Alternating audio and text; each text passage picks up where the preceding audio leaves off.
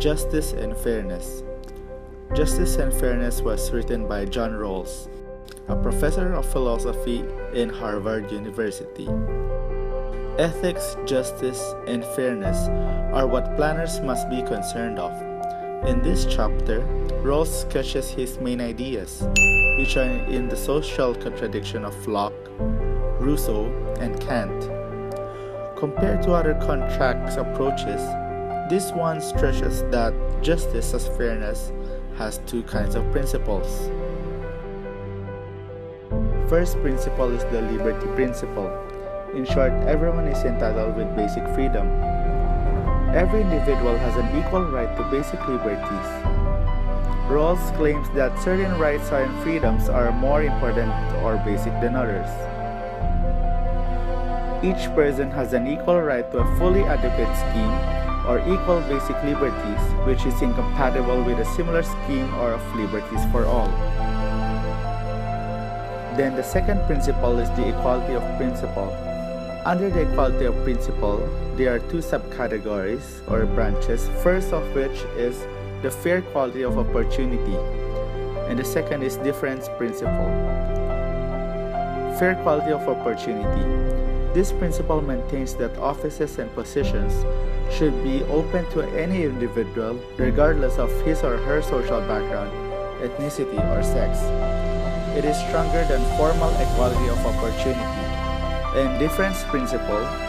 All differences in wealth and income, all social and economic inequalities should work for the good of the least favored. Full of justice. Justice is the first virtue of social institutions.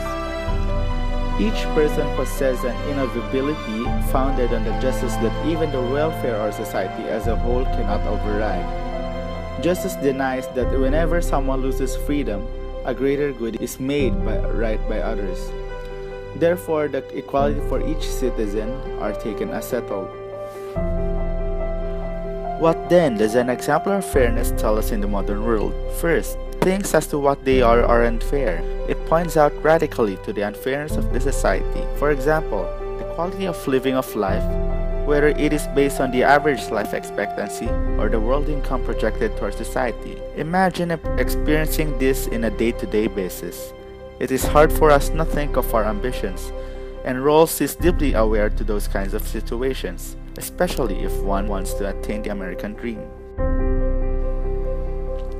Second, imagine ourselves sitting in a different position. Think about the struggles that we do to lift ourselves up just to cope up with the standard of living of our society. Imagine us being born in the different circumstances. And that is how the theory for justice was born. Thought of ignorance. Veil of ignorance people, they would be ignorant of the society from which they came from. Veil of ignorance would not know their own age, sex, race, social class, and other capabilities. So here's a short clip for you to better understand what justice and fairness really means.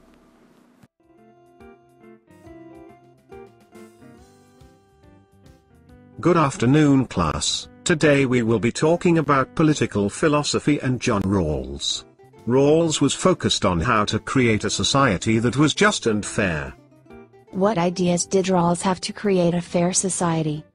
Well, Rawls came up with the two principles of justice. The first being that everyone is entitled to basic freedoms, and the second is the difference principle. What are basic freedoms and the difference principle? Basic freedoms are things like freedom of speech, liberty, and the pursuit of happiness, as well as the fair value of political liberties.